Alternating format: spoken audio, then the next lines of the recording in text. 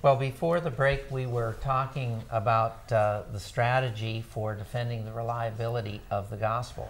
В прошлой части мы говорили о стратегии обоснования достоверности Евангелий. And we had talked about three basic tests that can be used to establish first authenticity and then secondly reliability. Мы определили три различные метода исследования, которые помогут нам установить, во-первых, подлинность, а во-вторых, достоверность текста. Now I need to say one thing further though about the strategy. Необходимо, однако, сделать еще одно наблюдение относительно стратегии. Someone might say, well, why do we need to do the bibliographic test and establish authenticity? Кто-то спросит, зачем нам вообще нужно библиографическое исследование и установление аутентичности? Why don't we just go to the tests of internal evidence and external evidence and show that it's reliable? Почему бы нам просто не обратиться к внешнему свидетельству, к внешнему исследованию и внутреннему исследованию и на этом основании определить достоверность текста? Well, I wish I could say it was that easy. Конечно, хорошо бы, если бы все было так просто. But the truth of the case is that we need to show both authenticity and reliability. Но дело в том, что показать надо и подлинность, и достоверность. And I need to explain why that's so. Объясню почему. There are, I'm sure, a number of history books that you have read in the past. Я не сомневаюсь, что вы много читали по истории, много читали исторических книг. And if you didn't prove the authenticity of those books, если не доказать подлинность этих книг, you still would be in a position to know whether the history book was telling you the truth or not. Все равно можно с определенной долей уверенности утверждать, говорит эта книга истину или нет, правда там написано или нет. Let's say that the book was about the history of the Russian Revolution. Например, мы читаем книгу об истории русской революции. Or some other era in Soviet or Russian history. Или книгу о каком-то другом периоде российской или советской истории. Now, I'm not familiar with the Russian history books on these topics. Я, конечно, не знаком с российскими историческими исследованиями этих тем. But I would guess that if you didn't know the author of one of them, но я предполагаю, что если бы автор какой-то из этих книг был неизвестен, you still could find out whether the book tells you the truth or not. А даже в этом случае можно было бы разобраться, правда написано в этой книге или нет. In this regard, I would propose to you that that's different than what needs to be done in the case of the Gospels. Однако Евангелия представляют собой особый случай. But we need to make clear why I need to prove both authenticity and reliability when it comes to the Gospels, but I may only need to prove reliability when it comes to some secular text of history on the Russian Revolution or some other era in Russian history. Так почему же, исследуя Евангелие, мы должны показать и их подлинность, и их достоверность, в то время как в работе с другими текстами, например, с книгами по истории российской революции, нам достаточно доказать и показать только их достоверность. Why do you think that it wouldn't be necessary to establish the authenticity of a history book on the Russian Revolution? Как вы думаете, почему совершенно не обязательно доказывать подлинность текста по истории российской революции? You could just examine it in terms of whether it's telling the truth about what happened. Достаточно просто исследовать его с точки зрения его соответствия истине. Anybody have an idea of why? Почему нас не интересует подлинность этих текстов? Кто им скажет? Легко проверить, это было не так давно.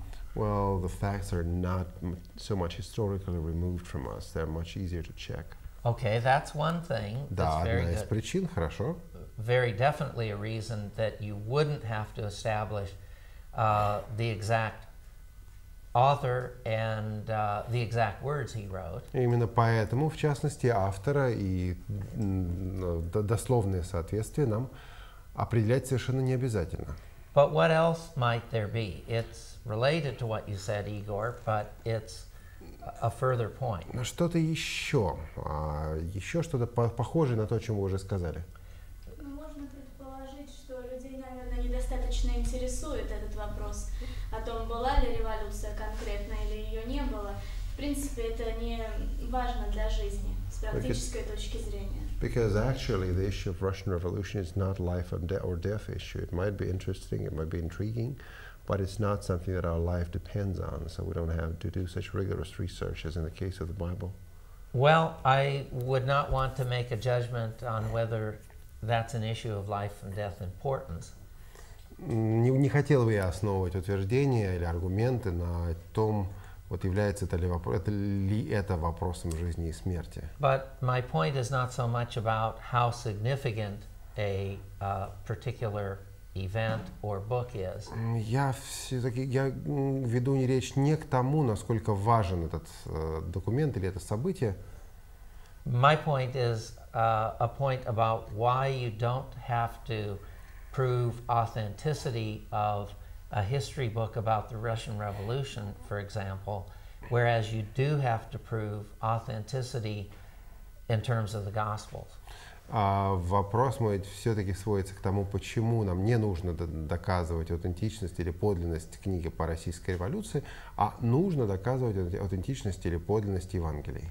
Now, много сомнений в авторстве и много подделок. In case of the Gospels, there have been numerous doubts about their authorship, and there have been numerous fake Gospels. okay, that would be part of the reason that we'd want to establish authenticity. Отчасти да, отчасти по этой причине нам нужно разобраться с аутентичностью. Писание претендует на богодухновенность. Следовательно, если это действительно так, и мы докажем подлинность, значит, это слова самого Бога, и они обязательны для жизни, воплощения в жизни христианина. Да? Тогда как обычные исторические хроники писали люди, и почему необходимо доказывать подлинность, или что это за собой влечет? В принципе, ничего. Yeah, the Bible claims to be God-breathed or inspired, and therefore, if we want to prove inspiration, we need to talk about the authorship. No other book claims to be God-breathed, and the history book on the history of Russian Revolution doesn't claim to be God-inspired. Therefore, the authorship is not of such paramount importance. Okay, that can definitely be part of the issue, especially in books where the author tells us his name.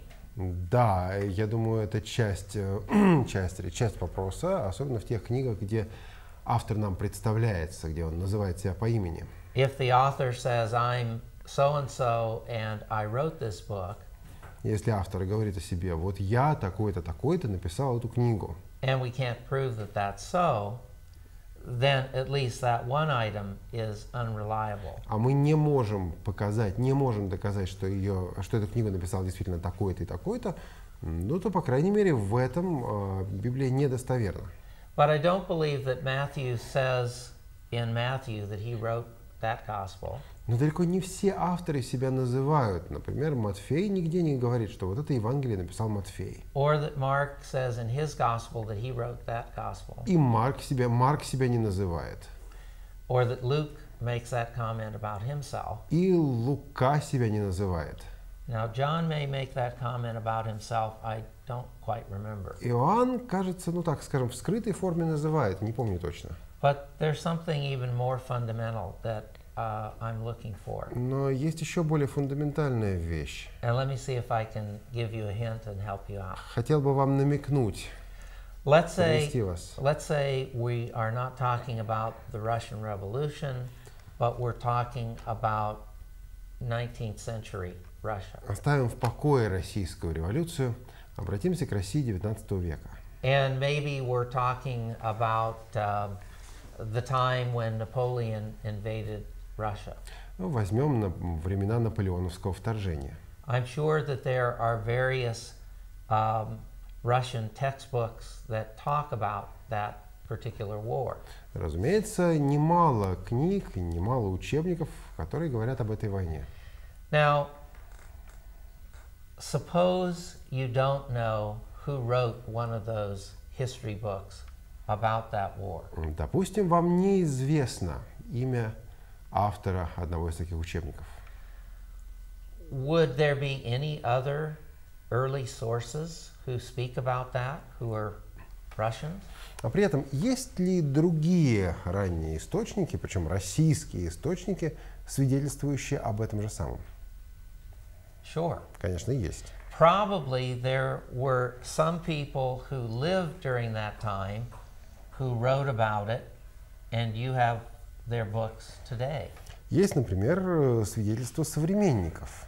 So if somebody in the 20th or 21st century writes about Napoleon's invasion of Russia, Значит, автор 20 или 21 века, задумавший писать о вторжении наполеоновских войск в Россию, and for some reason we lose track of who wrote that 20th century book, и ставший потом неизвестным, то есть мы не знаем, кто написал эту книгу, но мы знаем, что она написана в 20 или 21 веке. and we're not even sure that the words that we have are what that person wrote, И даже нет полной уверенности, что до нас точно дошли, что для нас точно сохранены слова этого автора. we could still test the reliability of that Russian history text by looking at other histories written by Russian people who were closer to the events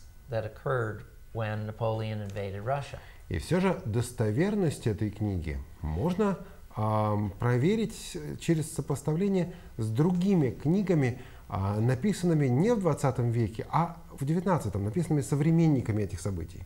So you could determine the reliability of the 20th century history book about Napoleon's invasion of Russia by consulting history books that were written close to the time that these events occurred.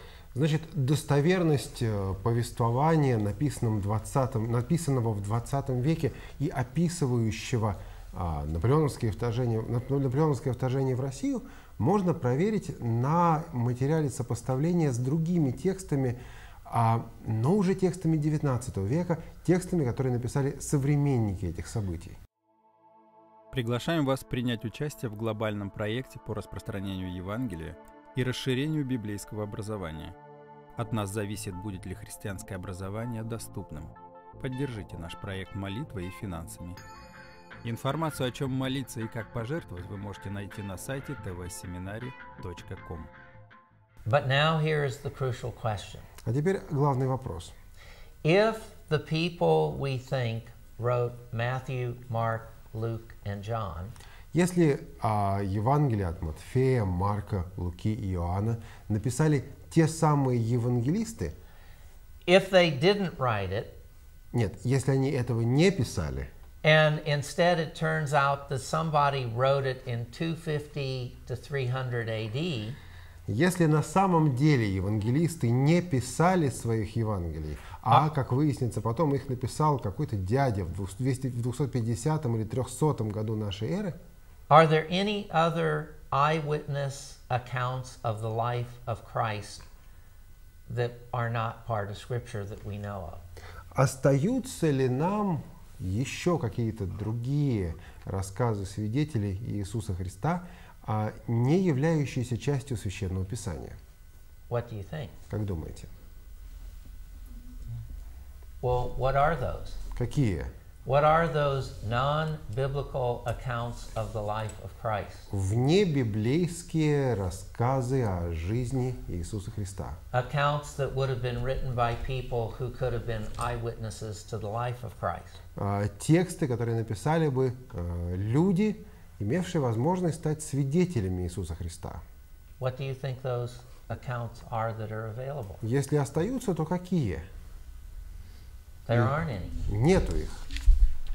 No. Их нет. Josephus. Josephus does not write about the whole of Christ's life. Ну, Иосиф Флавий, но он далеко не обо всей жизни Иисуса Христа не пишет. Не обо всей жизни Иисуса Христа пишет. See, we're not talking merely about whether there ever existed a person by the name of Jesus Christ.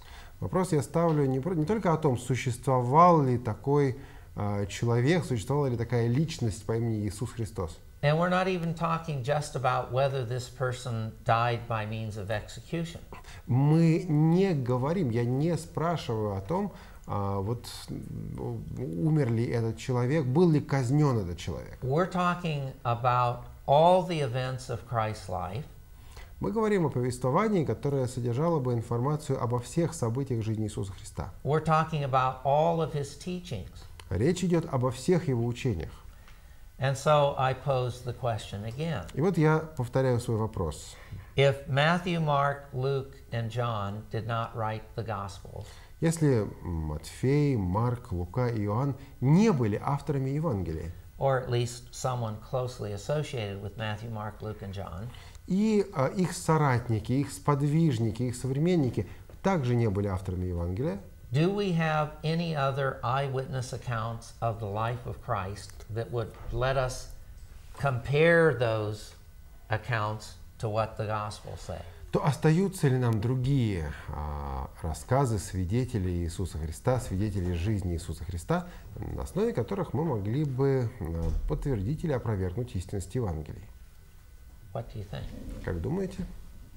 Можем ли мы здесь говорить о писаниях жителей кумранских пещер Can we talk then about the Qumran Есеев, community или writings о ложных That's писаниях? not an and the account. false scriptures, false gospels such as the Gospel of Thomas? Well, if it's false, then how do you know that that's a good Oh, test for pseudo gospels. reliability? Okay, pseudepigrapha. Let's not say false. Pseudo. But there are questions about when those things were written. Да, ну, во-первых, тогда возникает вопрос, если ложно, да, то откуда мы, как можем доверять, а если псевдоэпиграфы, то в какое время они были написаны? The fact that it's pseudepigrapha means we don't actually know who wrote it. There's a name attached to it, but we don't really know. Ну, вот по своему определению псевдоэпиграфы, вот те же самые Евангелия, там, от Фомы и так далее, означают, что мы не знаем, кто их написал. Там может быть написано, что он от Фомы или от Петра, но это не факт. The Qumran society or sect, we have some information about them, Кумранская община — это особая песня, кое-что мы о них знаем, but their documents don't tell us details about Christ's life. но подробностей о жизни Иисуса Христа в их документах нет. So, in answer to the question, are there any other eyewitness accounts to the life of Christ other than Matthew, Mark, Luke, and John? Так что к вопросу о том, есть ли другие рассказы свидетелей о жизни Иисуса Христа, кроме 4 евангелистов, The answer is no. мы все-таки должны дать ответ «нет». So, I trust that you begin to see now why it is so crucial to prove authenticity of the Gospels first. Вот по этой самой причине нам так важно прежде всего доказать подлинность Евангелия. If I can't prove what the document said, Если невозможно доказать истинность или невозможно доказать подлинность слов этого документа, if I can't prove that they were written either by the people whose names are on them or by people who would have been their contemporaries, если невозможно доказать, что авторами Евангелия являются или сами евангелисты, или их современники, соратники, then maybe the people who wrote those Gospels lived 100 or 200 or 250 years later. тогда возможно предположить, что настоящие авторы Евангелия жили через 100, 150 или даже 200 лет после описанных событий. And that means that they weren't eyewitnesses, А значит, они не были свидетелями. and they didn't live at a time when any eyewitnesses were around for them to talk to. И при их жизни других свидетелей уже также не было в живых, им неоткуда было получить информацию из первых рук. So the only hope that the Gospels are reliable is if the people who wrote them did so as eyewitnesses or as people who knew or talked to eyewitnesses. Значит, надежда на достоверность Евангелий зиждется на их авторстве, на том факте, что авторы Евангелий были либо самими евангелистами, либо приближенными к ним людьми, то есть свидетелями описанных событий. So do you see why then that some secular history books, it doesn't matter if they're inauthentic. Понятно теперь, почему нас не столь интересует проблема аутентичности или подлинности некоторых современных светских учебников истории. It doesn't matter because there are other primary source documents that we can consult that tell us about the exact same events. Подлинны они или нет, какая разница? В конце концов, есть ведь и другие документы, свидетельствующие о тех же событиях. In the case of the Gospels, there are no other primary source eyewitness documents. А вот в случае с Евангелиями других источников, других первоисточников у нас нет.